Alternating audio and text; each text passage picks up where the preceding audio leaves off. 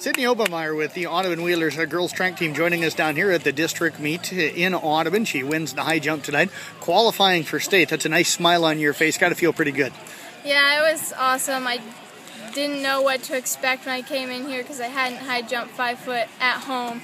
So I really just didn't know, and when I cleared it, it was just the best feeling in the world. Take us through that jump then when you got it. Did it just feel right when you took off? Yeah, well, the first two, I didn't feel like off, but I just knew that I had to give it more than I had been. And I was just thinking that third attempt, I had to do it.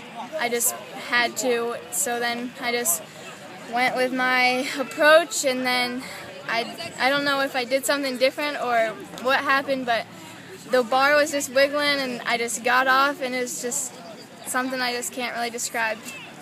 How close were you on the first two attempts? I think my calves were like grabbing it, but I think my back was clearing it okay. So I just knew that I was right there, but I just needed to make sure that I got everything over. More about just getting the feet through and getting the feet up, is that kind of what it was? Yeah, pretty much. Okay. Take us through, the approach mentally in between that second jump and the third jump when you were telling yourself that you kind of needed to give a little bit more. What were you trying to dig out of yourself?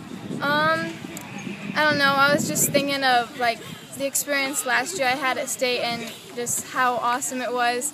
I just had to think of, I don't know, I just had to think that I had to do it because the girl had jumped 410 ahead of me, so I knew if I didn't clear it, she would win, and I just needed to do it, and yeah, pretty much. What will you take from state last year to kind of get yourself mentally ready for the atmosphere and the long jump area or the high jump area there at state?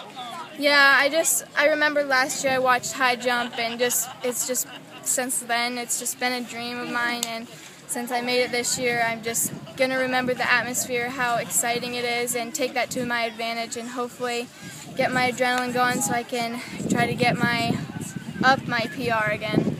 Well, Sid, I appreciate you joining us here today. Congratulations. Best of luck coming up in the shuttle here in a couple of minutes and the rest of the events tonight. Thank you.